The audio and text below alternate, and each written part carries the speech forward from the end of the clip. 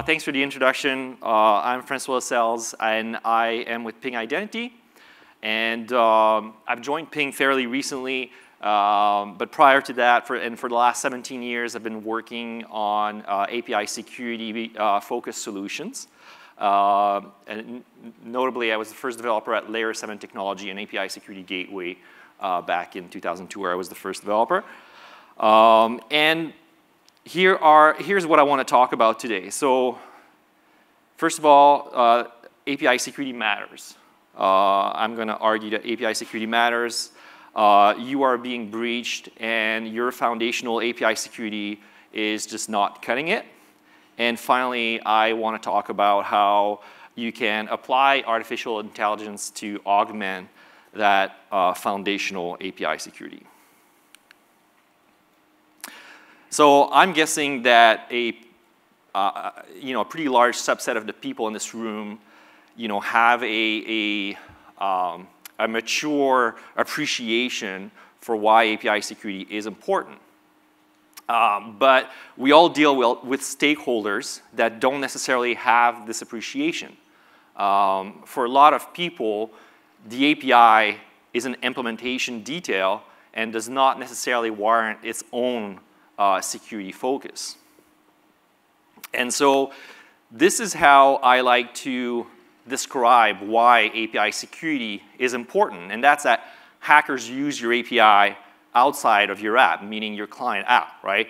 If you do security testing from an end-to-end perspective, you're missing a lot, because when you take the client-side app out of the equation, it opens up a whole bunch of untested for and unexpected scenarios. And if you're not testing at the API layer directly, you are now in the complete blind spot.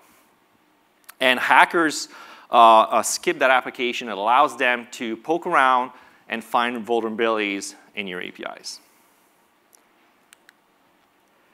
And if you think about a lot of the breach reports that are coming out on a very regular basis, it turns out that breaches go undetected for months and sometimes years. So if you think, for example, of Marriott, in which there was a breach that went on for 4 years and not detected, if you think back of what it was like at Marriott for those 4 years, it looked like that thing on the left, but what was actually happening was that the house was on fire. And the reason I say that is that, you should not assume, you basically should assume from that, you should infer from that, some of us are probably being breached right now, and we're just not aware of it. So I encourage the community to start looking at these types of breaches proactively, from the perspective of, I'm probably being breached right now, there's a pretty high probability, so let's go out and look for it. And the impact of an API breach can be very severe. Customers' accounts are taken over. Industrial control systems taken over, right? Think about the electric grid being taken over, or a transportation system, right? This is national security level severity, if you like. If you're an application provider, your application is disrupted or completely shut down. Theft of customer records, which have implications with privacy regulations that are increasingly on our case for that. If you're in the financial sector, frauds, ransoms get paid to hackers, jobs are lost.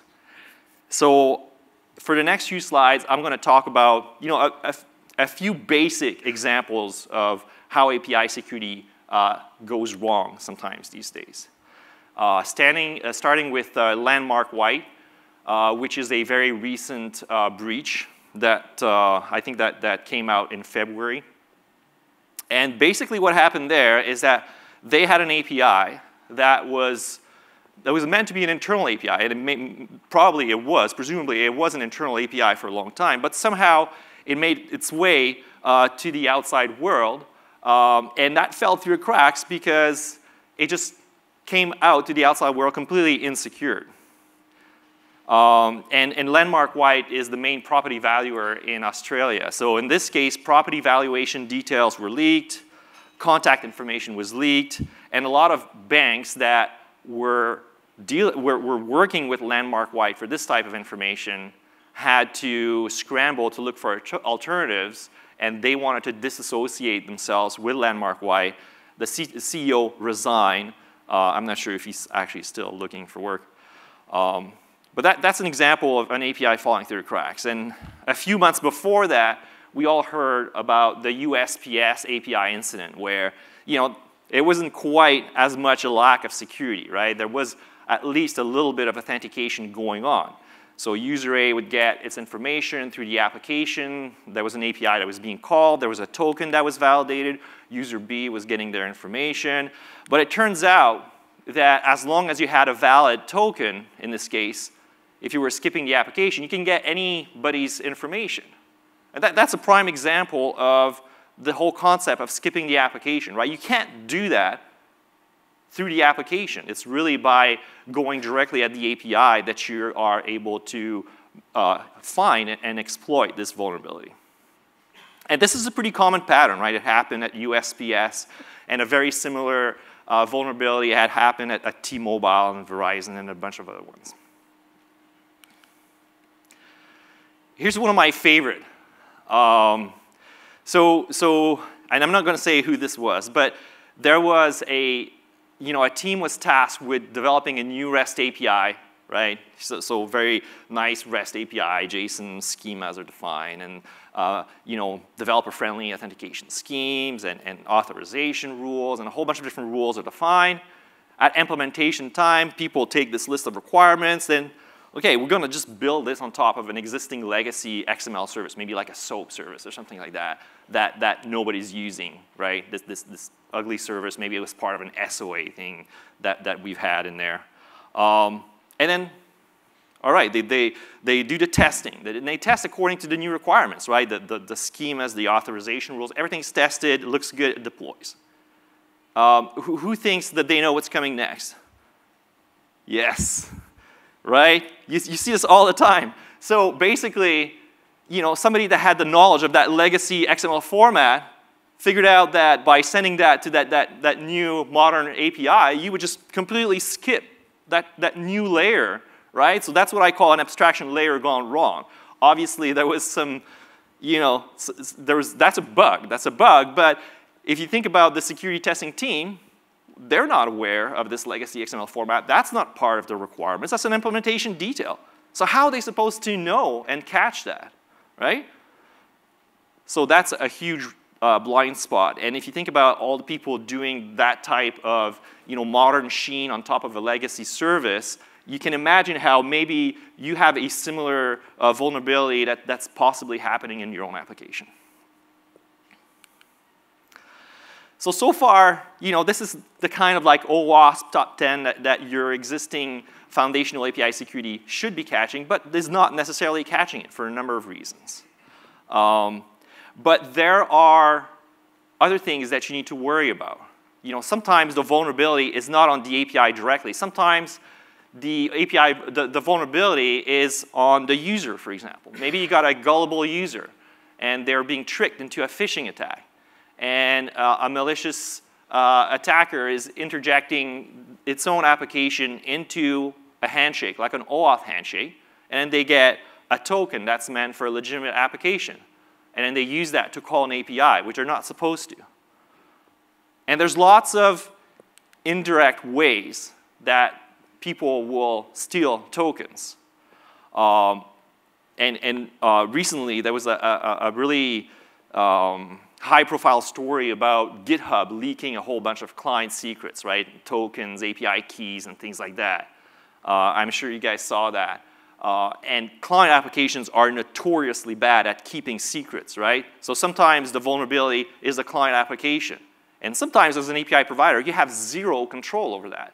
So what are you supposed to do there, right?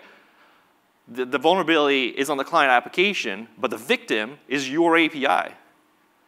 users do password reuse. And from previous breaches, hackers go on the dark web and they get a collection of credentials from these past breaches, and then they password spray that on your system, and they get a few hits, get a few tokens that way. Default passwords, remote access Trojans, things that will sniff out passwords in memory, right? Those are all vulnerabilities outside your API that are then exploited at your API. So if you can't trust your own tokens, what are you supposed to do? This is where your foundational API security is, outside of its comfort zone, if you like. And that leads me to talk about what are some of the limitations of that foundational API security. So I've talked about some APIs that fall through the cracks, bugs, and things like that. And you can have some very meticulous security practices in place to minimize that, but the risk of those is never fully zero. So you need to account for that. Human expertise deficit. The previous speaker was talking about, lack of developers and things like that. If you think about, those specialized API security tools, they can do some very sophisticated rules checking and things like that. But every single one of those features, if you like, require a human to configure them. And we're talking about humans that understand your API, humans that understand your application, your API infrastructure, understand security, and how many times are we hearing, oh my God, John is awesome. I really wish I could clone John. I need 10 of them, right? There's a shortage of those people in our organizations. And then I've talked about vulnerabilities on external components. You can't blame the API for that, but the API is the victim. And then finally, API gateways and those types of tools are real-time security focused, right? An API request comes in, and you look at it, and okay, should that go through or not? You need to make a decision, right? But some attacks aren't detected that way. Some attacks require you to look at what's happening over time. That's different from real-time security. And real-time security is important, and those tools are doing this as they should be, but sometimes that is not sufficient.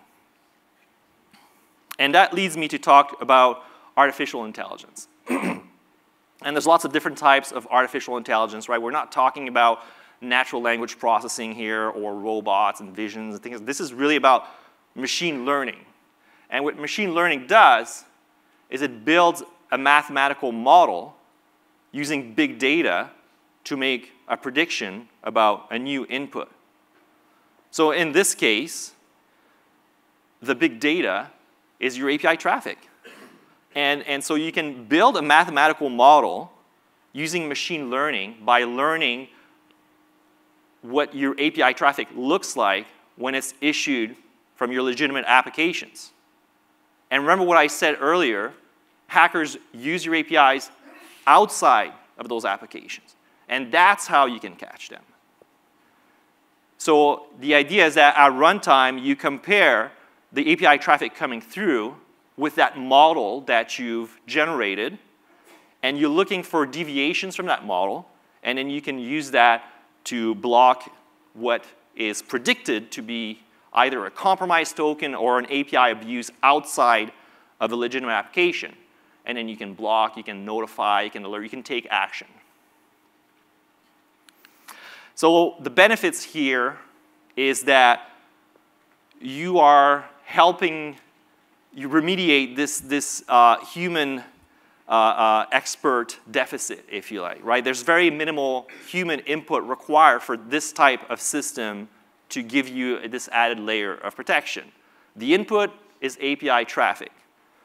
It's there for you to mine, and so you should take advantage of that. And minimal human input doesn't mean that there's no human control. It just means that you don't need that human input to get started, to learn, and then to make predictions. It augments your existing API security. So it catches things that you might have missed in that foundational API security layer, or some of it. It catches breaches that are otherwise undetectable in that foundational API security layer. And because of the big data that you're getting out of your API traffic, it also has the benefit of giving you insights on your API traffic. It's not just about security. For example, you can infer from this, the health of your API backends. So here's a practical application. So you've got your API traffic going through an API gateway. A hacker comes in and reverse engineers your API because it's not just about public APIs, right? It's about your private APIs as well. And so what we do is we attach this AI layer to your existing API gateway. So what we do at Ping is we have this thing called the ASE, which is a sidecar, if you like, to your API gateway. It collects metadata about your API traffic, and it feeds that to an AI engine out of band, which is important for, we don't want to mess your latency. And then at runtime, we start making predictions. And if we do look like something that is compromised, then we go back to the API gateway, and we can block that offending requester. Or we can maybe just flag it. Sometimes you want to run this in unblocking mode for a while. You can do that.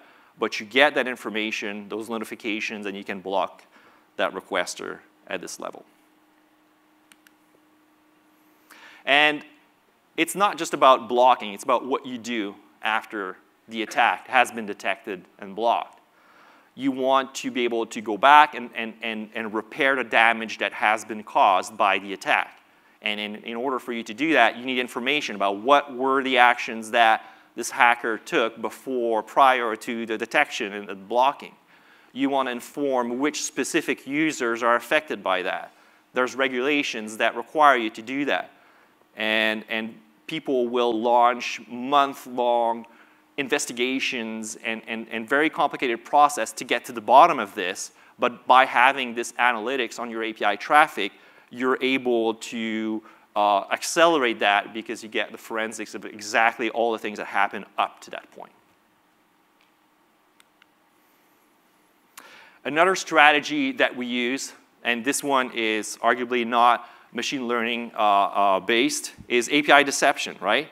So remember, hackers have this tendency to poke around in your APIs, look for vulnerabilities and things like that. So you can use this hacking behavior against the hackers because your applications don't do that. So using honeypots, API deceptions, if a hacker falls into that trap, we go from, we talked about months that it takes to detect a breach, through machine learning, bring that down to minutes, maybe seconds, to more of a real-time detection using something like that. So you can return like a 200 OK on these honeypots, but then as soon as a hacker is trying to hit a legitimate application, it's a hacker, you stop him right away. So trying not to turn this into a product pitch, so this is my last slide about Ping Intelligence for APIs. This is the name of our product. We are integrating with those foundational API security solutions that I've mentioned, some of which are represented at the conference today. I know that Axway's here, IBM's here, for example, but we integrate with a lot of those solutions. We have a booth here in the back, and we'd love to talk to you guys about Ping Intelligence for APIs. And I am finishing on time. Thank you.